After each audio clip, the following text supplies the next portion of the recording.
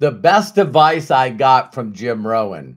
I can't wait to share this with you guys, but first we're going to take a few seconds to say hello to all the people in the chat, the inner circles. You'll see an IC next to their name, and also the super chatters. So, hi, Bill. Hi, Matthew, my incredible son. Hey, Arthur. Hi, Lori. I don't know if you've been here before, but welcome. Hi, Jody.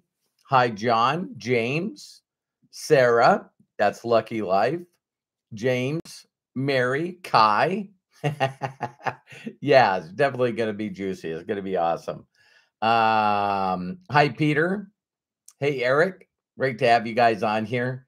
And let's go ahead and get started. Hello, my name is Robert Hollis. I hope you're having a wonderful and blessed day. And today's title is really special for me. So, Matthew, thanks for coming up with this. But it's the best advice I got from Jim Rohn. Now, the first time that I heard of Jim Rohn was 37 years ago. And the reason why is I had just discovered something called personal development. Now, for me, the very first thing it was, oh my God, here's all these secrets. Here's all these things that these top 1%ers are using that no one knows. In fact, there's a couple of things that I promote, including Jim Rohn, and people have never, ever heard of him. So I know that someone told me this. It probably was my mentor. And there was this place called Nightingale and Conant. And you could send them, I think it was $1 or $2, and you could put the dollars and stuff in an envelope. I think about it now. What they didn't ask for a check, and you could mail an envelope to Chicago, Illinois, and they would send you a catalog. And when you got the catalog, not only did it have LPs, of course, cassettes, because we're not in CDs yet. But it was like the best of the best personal development people. And it was just amazing. If you guys don't know this about Jim Rohn, I'll share it with you in a quick story. So there's a lot of people. Tony Robbins, that was Jim Rohn, was Tony Robbins' teacher. Les Brown, Zig Ziglar. You go on and on and on and on with some of the biggest personal development, motivational speakers. He was just very humble and just loved hearing about him. So, of course, 37 years ago, whatever he had published, whether it was his cassette programs, newsletters, whatever, people were mailing newsletters back then, I was on it. And Bill, thank you very much for being a super chatter. The children are going to love it, man. Thank you so much. And so when I got into all of this stuff, and again today, I was even telling a good friend of mine that, around my birthday every year, one of the things I do is I actually listen to his audios all over again. And he's got one program that's just on network marketing. You know what I mean? And so some of the things that I just love is in hearing this story is, when Jim Rohn died, it was really unexpected too. And all of a sudden what they did is they did a tribute to him in LA. Unfortunately, I couldn't get tickets. My son, Robert Hollis Jr. went. And the who's who, came up on stage and spoke. And one of the things that I loved is, Les Brown, incredible motivational speaker. He was saying one time that, he was first time he ever spoke in front of Jim Rohn. And one of the things that he did is while he was speaking, he looked down and Jim Rohn's in the front row taking notes in his leather journal. And all of a sudden, Les said it was just like sort of making him crazy because he was going, "Hey, Jim, Mr. Rohn." He goes, "I don't understand why you're taking notes." He said, "Everything I'm teaching up here, I learned from you." And Jim Rohn's response was, "And this is great stuff." This is great stuff. And so, when you really, really listen, another thing that I'll give my tribute to Jim Rohn was, and I did a video, I'm sure it's out there someplace. But one of the things that I said was, this guy is, in my opinion, the very best on what I call content per minute. Content per minute. And I don't know if I've ever heard that phrase said out there. But me, I'm analytical. I'm a geek from the dork force. And I was just blown away until this day on how many things that Jim Rohn could say in a short phrase. Like, I'd rather work for profits instead of wages. You know, if you can't afford it, you can't afford not to. There's all these one-liners, that are just, they're just amazing, you know? And so I could go on and on and on, because there's hours and hours of stuff in my heart and my soul, my mind, and it's just amazing. So one of the things is, of course, I love the story about, is that the wind in the world being life, the wind blows on us all. The wind blows on us all. And it blows the same amount on all of us. And the difference between one person and another is them learning to set their sails. Wow. So it's like everyone out there has, you don't know how bad I got it. You don't know how bad my childhood was. You don't know how bad my last few years were. Listen, I don't want to upset you, but I promise you there's someone on this planet that has it worse than you. Not only do they have it worse than you, drastically worse than you, but today they're a winner. Today they're contributing. They're making an impact. They're scoring, eights, if not tens, in every category in life, and going through things that were more difficult than yours. And see, those are the inspirational stories that I love. So, the other one, of course, is the sower of the seed. I just love that. I know that I did a video on it. And it's that, again, that common thing that, you just keep sowing seeds, and you keep sowing seeds. And sometimes it follows a parable of the sower, and sometimes it grows in thorns and gets choked out. And sometimes it's in shallow ground or on rock, and the sun burns it and kills it. It doesn't get nurtured well enough. And then the birds get them. Oh my God, the birds get them. And it's like, what? A good mentor, a very good mentor, Yoda style, right? Are these people that say things to you that really, honestly, don't make sense at all. And most of the times that I heard these statements, it upset me. It pissed me off. It's not the answer to my question. And so, of course, some seeds grow on fertile ground. I love the phrase that anybody can open up an apple, cut it open, and count the seeds. But only God knows how many apples are in every seed.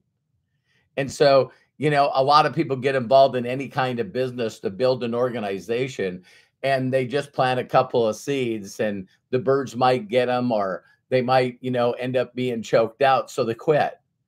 It's not ever, hey, you need to plant 3,000 seeds. If you walked up to a farmer today and say, how many seeds do you plant a year? He'd be, are you kidding me? Millions and probably billions of seeds. There's millions of seeds in every bag. You know what I mean? And so, again, understanding that you're not going to grow a harvest if you don't continue to plant seeds, that you just can't worry about it. So if a person doesn't show up, or they quit, or they go do something else, it's like the birds got them. And so then the common question is, the other thing that Jim Rohn would always say is, if I were you, I wouldn't take that class.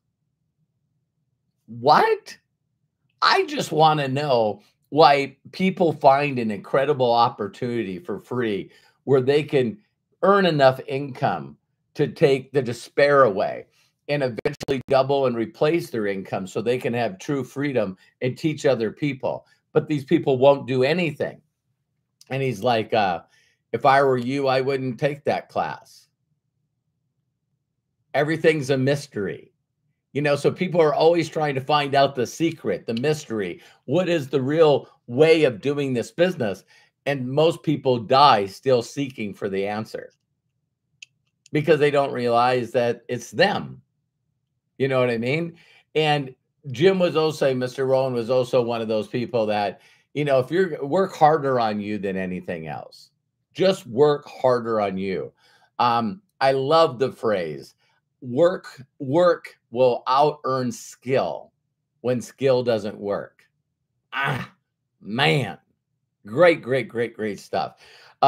Also, the whole concept of seasons.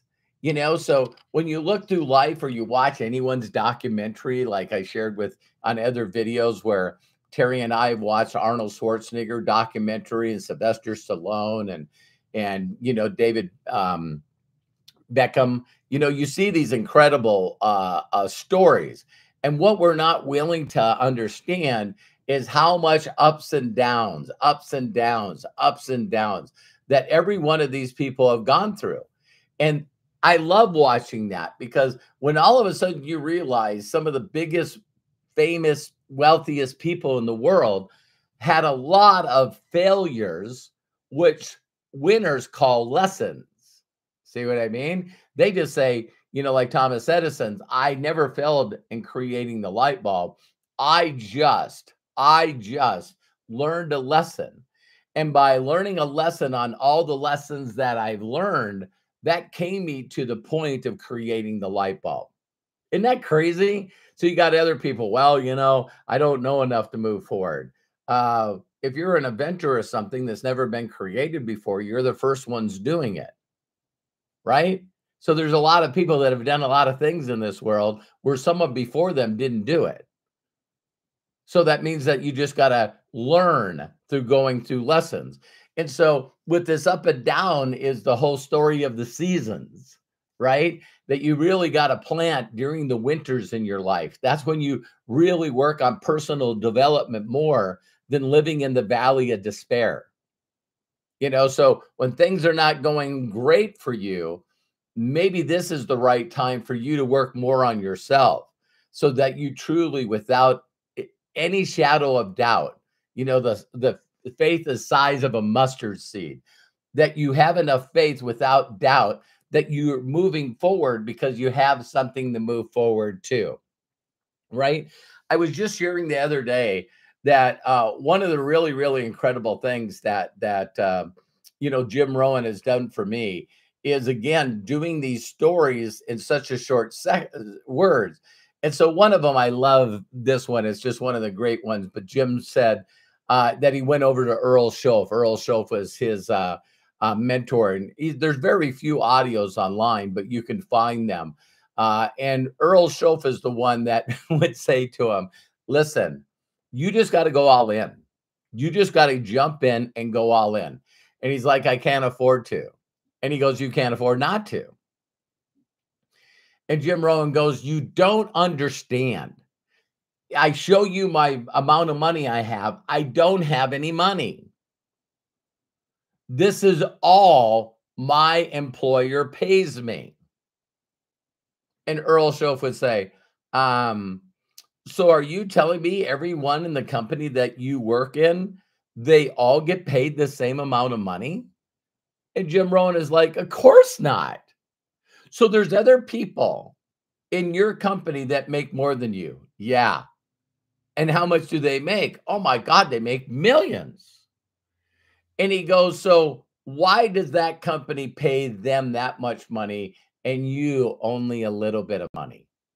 Ouch. Ouch. And of course, Jim Rohn, being a very coachable, learning student, said, why? And Earl Schoaf said, they're more valuable. That the more valuable that you become, the more people will pay you. Damn. And so, it's just these kind of stories that the other one where Jim Rohn tells the story of him going over to his mentor's house. And so he knocks on the door and his wife answers and he says, hey, listen, he's out in the backyard. So Jim Rohn walks out in the backyard and he looks at this backyard and it's like, something out of an Asian garden. You know what I mean? It's got, something that you would have in Mr. Miyagi's. Mr. Miyagi's. You see that up there. Mr. Miyagi's backyard, right? And right away, Jim Rohn said, wow, what an amazing, beautiful backyard. And Earl Show said, no, what a wonderful, beautiful backyard. God has really blessed you. God has really blessed you. And Earl Show's response was, wow, you should have seen this backyard when God had it all to himself. And so it's these constant, I'm seeing people post some of their very best stories in here. It's thank you for sharing that one, Peter. James, thank you very much for being a super chatter. The children, the orphans are going to love it. Thank you. And so the Girl Scout story is just amazing because this is all about the day that you draw a line in the sand and saying, I'm not going to live like this anymore. I'm going to get pissed off. I'm not living like this anymore. I'm going to stuff it to every person that told me that I couldn't do this. I'm going to make everyone regret, get upset. And so a Girl Scout knocks on Jim Rohn's door. He opens it and immediately tells the little girl, hey, listen, I'm very sorry. I've already purchased some cookies. And so she says, well, thank you, sir, for supporting the Girl Scouts, and turned around and walked off. And when he shut the door, he goes, I don't have the money to buy the Girl Scout cookies, and I just lied to a Girl Scout because I made stupid decisions and I thought the wrong thoughts, and I was really good at beating myself up. How low can you be to lie to a little girl, a Girl Scout that's trying to raise money for their troop? I'm done. I am not living like this frickin' anymore. I'm done. And it's moments like that Jim Rohn talked about, where you draw on this line in the sand and you stop making excuses and you stop blaming and you stop, oh, woe is me, blaming everyone and hopeless despair, hopeless, it's just uninspired. I'm stuck in all this bullshit that we keep going on in a story in our mind of why we can't be great, why we can't, do better, at least a little bit each and every day. And so the last one, of course, I'm going to share with you is, of course, I personally knew Jim Rohn and got to spend time with him, personal time. And, just sitting there in awe, just constantly asking questions. And this was probably about a year before he died. And it rocked us, man. There was some kind, I don't remember the disease, but it was something that really it hardened the sacs, the air sacs in his lungs. It just hardened them, like petrified or something. I don't remember what it was. And but he said to me, he says, Robert, listen, one day this is going to happen to you. And when he said this to me, I believed him. See, if I said this to you, or Jim Rohn, if he was alive, said this to you, would you believe him? Would you? And he goes, Robert, listen. He goes, one day, you're going to walk into a room, or you're going to be in an airport, or you're going to be in a hallway or a lobby of a hotel. And he says, you're going to hear, there he is. There he is. That's that guy. That's Robert Hollis. That's the guy right there. Or maybe in an elevator.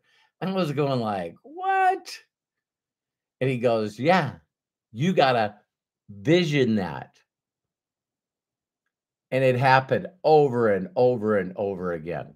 it was because of people like Jim Rohn that got there before us. You know, that's one of the people I talk about, where I'm standing on the shoulders of giants that, you know, came before me. And yeah, it was just amazing. And then, of course, the one that I'm going to have difficulty talking about is he goes, Robert, do you know you died twice in your life? I was like, what? And he goes, yeah, one day you're going to take your last breath on this planet. And that's one way you die. Another time you die, it was if no one ever says your name again. And he goes, Robert, just keep pushing. Make sure that you make such an impact on people's lives that when you're no longer here, they keep mentioning your name. Oh my God. Do you know what Robert Hollis did for me? Have you seen this Robert Hollis video? Have you seen some of his Hollisisms? You know, if what you know that you know that you know isn't so, when would you like to know? It was the inspiration from people like Jim Rohn that said those things to me that continue to drive me every single day. So that's some of the best advice I got from Jim Rohn. Matthew, I dedicate this to you, and I also dedicate it to Jim Rohn. And Matt came up with the idea. So I love and appreciate you guys. If no one's ever told you or given you permission that you can be happy and fulfilled, you can be successful, whatever that definition is, let me give you that permission. Let me tell you that if I can do it, you can do it. No doubt in my mind. So I love and appreciate you, and do me a huge personal favor. Share this video with other people, and hopefully there's something, one of those little things, little nuggets that will hit you, and your life will change forever. Your perspective will change. Your thoughts will change. Your paradigm will change. It's just really amazing. And P.S., right? Another one that just came to my mind is I was listening to Jim Rowan's audio, and he says, "Listen, I learned to be a potato farmer. I just didn't want to do that. Then I was downtown one time. I seen this guy driving a Cadillac. I asked him what he did. And he said sales, and so I said, "Can you teach me?" And then he said, "I made good money being in sales."